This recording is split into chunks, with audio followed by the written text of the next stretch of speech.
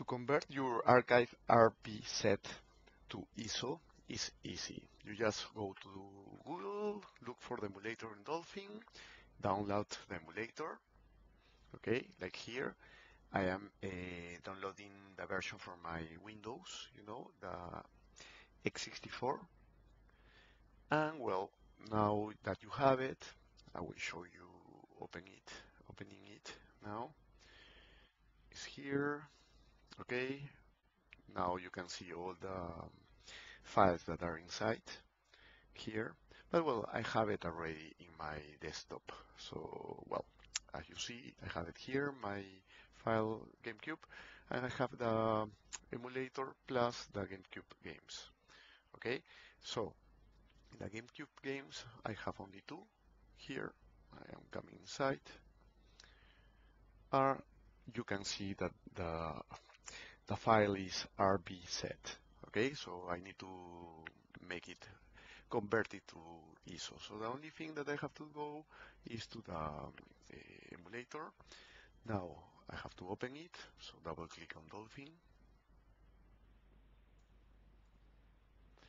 like this.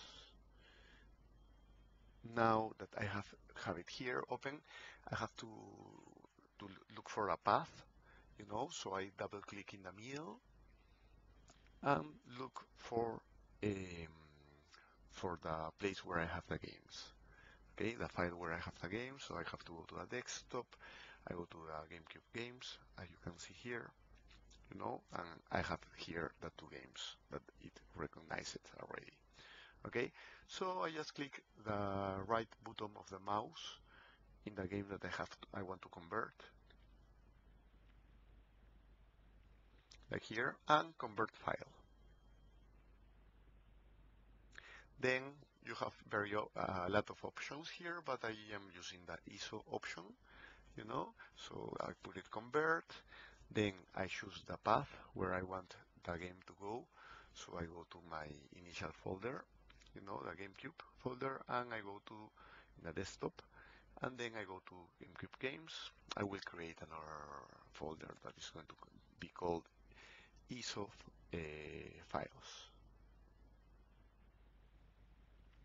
Oh, ISO folder, well, anyway. So that's it.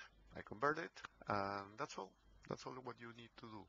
Now I'm going to, so you can see the game converted, and well, you see it here in your folder. Well, guys, I hope this video helps. If you like it, please thumbs up to the video, click on the bell, and subscribe to the channel, of course. See you next time. Bye.